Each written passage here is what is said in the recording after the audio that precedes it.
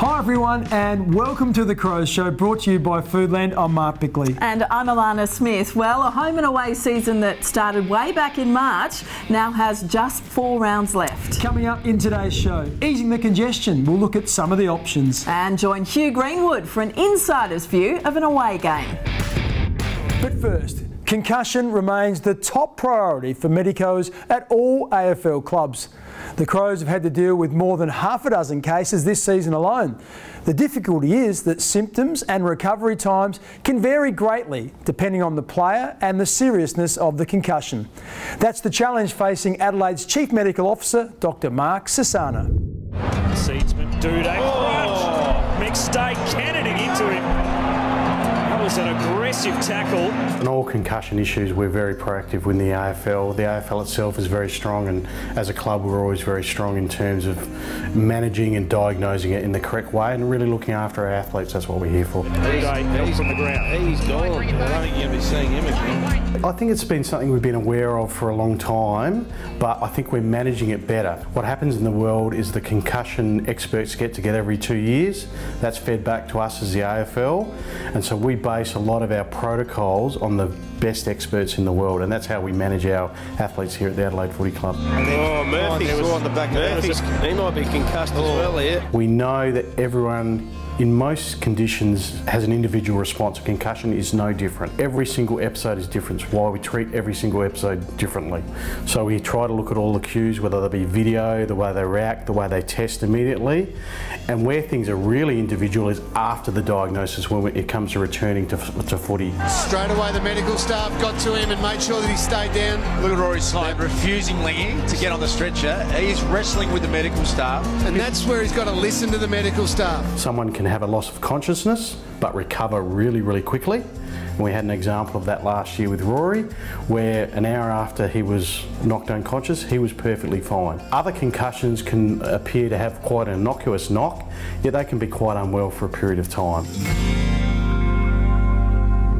The risk of concussion is another reminder that the greatest fear of any AFL footballer is a career-ending injury. It was the fate that confronted Kyle Cheney when he missed all of last year and much of 2018. But Kyle persevered, and in this chat, brought to you by Revolution Roofing, says he's optimistic his comeback form is good enough to earn a contract extension.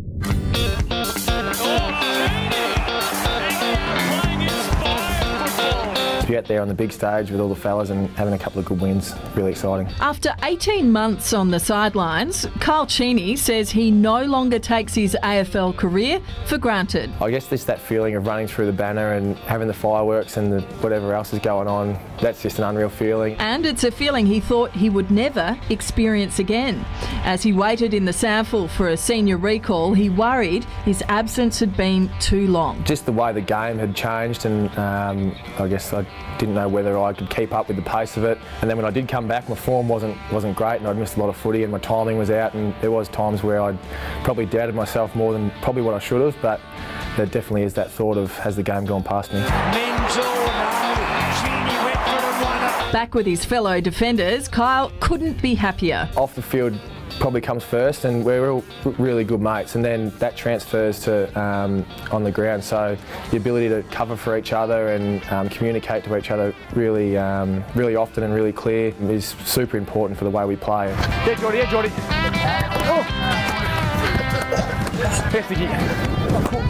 And like all those who've spent an extended period in rehab, Kyle appreciates the game day camaraderie more than ever. Just that time before the game where you're sort of pumping each other up and getting around each other, and I mean, it's a really good feeling. Then when we come off the ground and spend that 10 to 15 minutes together in the change rooms, whether it's a win or a loss, it is a special time, and you're there with all your closest mates. Well, Kyle credits the injured Brad Crouch for helping him get through his own lengthy recovery. Now, as the AFL grapples with the problems of congested play, past and present coaches can't agree on likely solutions. Malcolm Blight, for example, says the game is choking itself to death. He's in favour of starting positions at centre bounces and stoppages. So, Martin, what do you think of that idea? Yeah, look, it's a really difficult question, and I'm not sure there is one silver bullet answer, and I think that everyone's looking at different things, and I've always believe the game sorts itself out. And look, I don't have any real pushback against changing the rules, but I would like to see a little bit more trialling before we just rewrite the rule book and make radical changes. So if they are going to make changes, let's make sure they're really trialled pretty rigorously first. Well, another idea, of course, is reducing the number of rotations from 90 to 40. Has that got merit? Yeah, look, I think most people think that that'll make players more tired and they won't be able to get to where the ball is and reduce congestions. Once again, I'm not sure there's evidence that supports that. There's the other school of thought that says reduce the rotations and you'll get more injuries, and that's the last thing we want. So once again, let's trial it, let's have a look, let's get some data, and then if it does suggest that it makes the game better, then do it. But yeah, once again, I don't like change on the back of a whim.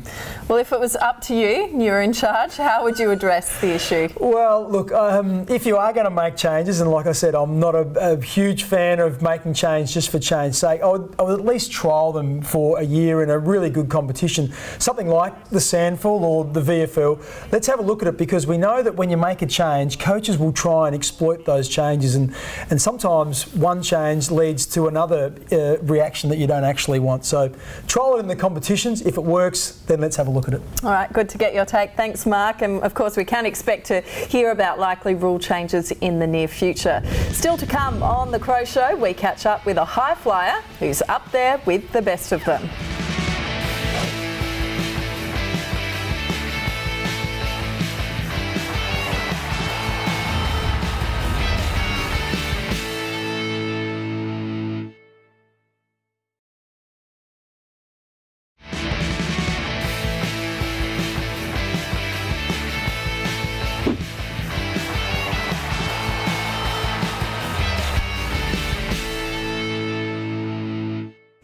Well, now that Brodie Smith is back playing, it doesn't mean he's turning down the heat on the club's youngest fans in his weekly segment brought to us by Thomas Farms. Let's see who's in the hot seat today.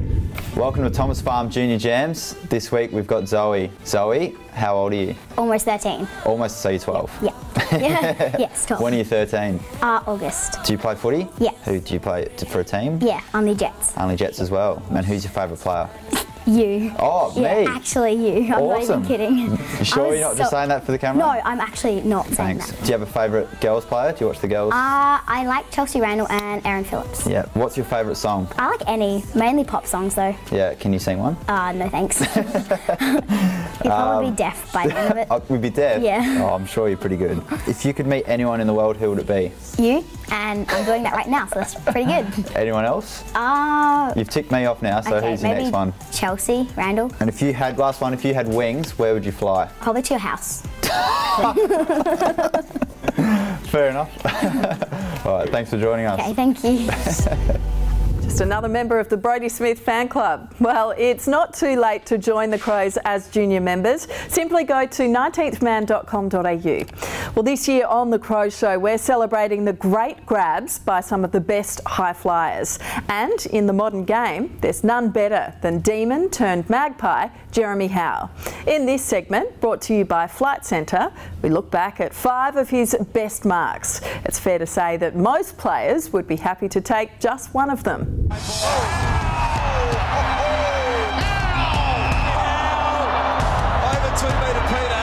I love watching Jeremy Howe, there's no doubt about that. Jeremy Howe, I was lucky enough to coach him for a couple of years. He's a freak with just his timing and the way he goes about it. Takes good mark. Jeremy Howe. I'd have to say Jeremy Howe takes a fantastic mark. It's obviously an inherent characteristic. He takes them on a regular basis.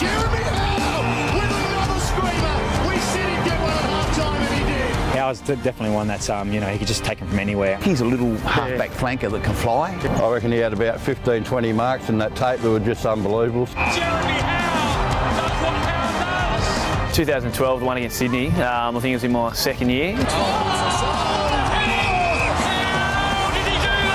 You know, that was probably the one that I enjoyed the most. Well, despite all of his spectacular leaps, Howe has only once won Mark of the Year, back in 2012 for that grab against Sydney. Do stay with us. When Mark returns after the break, we'll join the players on an away trip.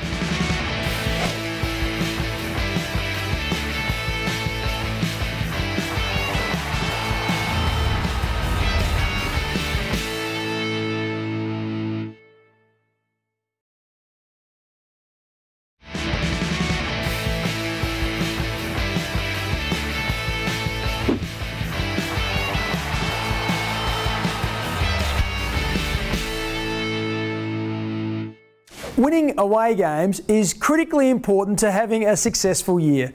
Almost every second week, the Crows jump on a plane to play at one of 15 other AFL venues across the country. This week, we join Hugh Greenwood for a glimpse of what life is like for players away from home. G'day Crows fans, Hugh Greenwood here, standing outside the Virgin Lounge at Adelaide Airport. The boys and I are about to get on a flight to Brisbane, but for the weekend I'm going to take you through what game preparation looks like on an away trip. Looking forward to showing you what goes on behind the scenes. The boys are in there getting their tickets, making sure they're not in the middle seat. I'll sit next to Rat, so it should be an exciting trip up to the Gabba where it all began for me. It should be a good trip. The boys have landed in Brisbane, went straight from the airport to the hotel, grabbed a feed, prepared. The day before a game we have a captain's run, which is pretty much a light run around for guys to prepare individually. Some guys take it nice and easy. You've got guys like Sloaner that runs around like a headless chook, so each guy prepares accordingly. We went over the game plan for tomorrow, see where we start and what we're going to address tomorrow. We head back to the hotel tonight, no meetings, just grab a feed and start to prepare and get a good night's sleep for the game tomorrow, so tune in for the rest of it tomorrow.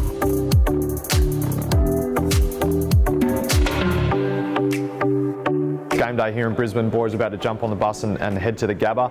On game day, it's up to the individual to best prepare accordingly. Each individual prepares differently. It should be a cracking game tonight, and we're looking forward to getting out there and hopefully getting a win. Cheers.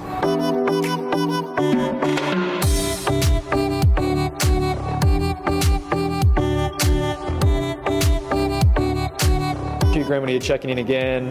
We've just finished off the game here at the Gabba. Obviously got a fantastic result. We're really tested with a couple of guys going down, but credit to the boys, we're able to hold on.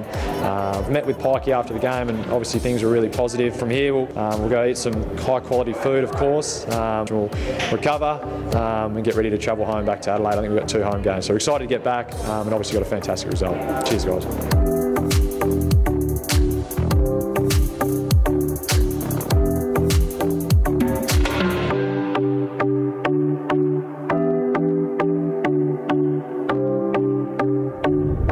It's always a great feeling when you win on the road.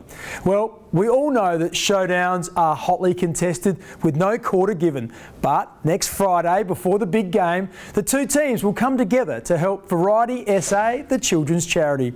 The 3 organisations will host a lunch at Adelaide Oval to raise much needed money and promote the great work of Variety. It's rare for the 2 clubs to work for a common cause, but this is certainly a worthy exception. In recent years, news reports have told of the devastating effects bullying can have at school and in the workplace. In this segment, we learn how the Adelaide Football Club and Flinders University, with the support of the Breakthrough Mental Health Research Foundation, each have their own school programs to tackle the issue and promote positive lifestyle choices for children.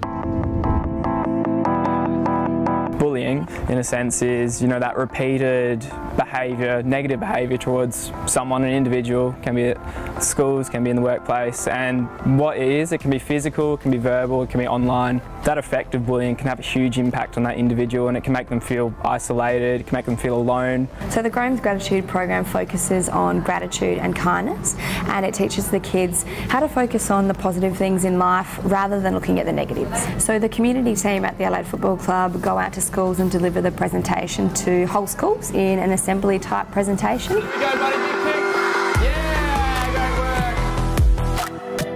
Yeah, so we plan on visiting about 140 schools and seeing 50,000 kids in 2018. So it's really important that the programs that we've got here at the Crows, that programs we're doing with the foundation here, Breakthrough Foundation, and integrating with the Peace Pack, which is a wellbeing and anti-bullying program, which takes on a school-based approach. We certainly wish them well in this very important work. Still to come, if it can't be Adelaide Oval, where would fans rather be?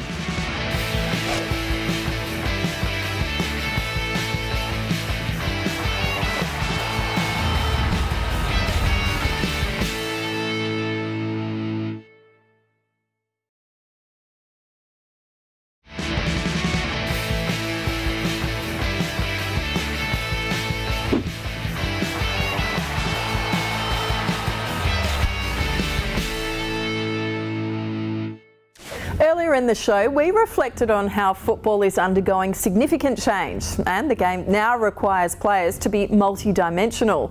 In this segment, Toyota Hybrid Heroes, we asked Crows players to describe the ultimate hybrid player and identify the skills and attributes they would like to add to their game. He's got that to go through. The ultimate hybrid player to me would be Hawthorn's Joe Roughhead.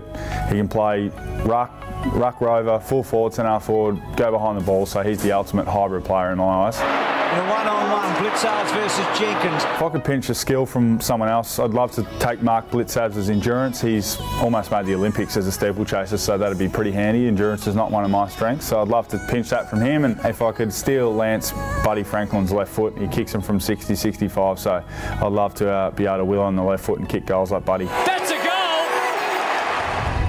Now, we've already mentioned that Adelaide Oval is one of 16 AFL venues in Australia. So, of all the interstate grounds, where do Crows fans prefer to go and watch their team? MCG. Yeah, I think Adelaide Oval, then MCG, definitely. I've been to Etihad. I quite like Etihad. I do like the MCG. Yeah, the MCG is a good one to go to. Oh, I've been to the MCG. That's a pretty good ground. I've been to the Metricon. That's not too bad. And this year I've been to Sydney. So yeah, Adelaide Oval's probably the best, apart from the MCG. MCG. Yeah, you can't beat the G. Okay, let's stay with the fans for a moment and look out for a crow in the crowd. I don't think we need to go past you. If you recognise yourself, contact the club by 5 p.m. on Wednesday. Be ready with some photo ID and you'll receive a merchandise pack from Toyota. Simple as that. Well, we're just about out of time for our show today, brought to you by Foodland. Next week, we'll take you up for the best view in Adelaide. Not for the faint-hearted, but it's one you'll never forget. A reminder, for all the latest Crows news, go to the club website, afc.com.au, as well as Facebook, Twitter and Instagram. And remember our own Twitter page, @The Crows Show. Thanks for your company, and we look forward to joining you again next Sunday at 11:30 on 7. See you then. Bye for now.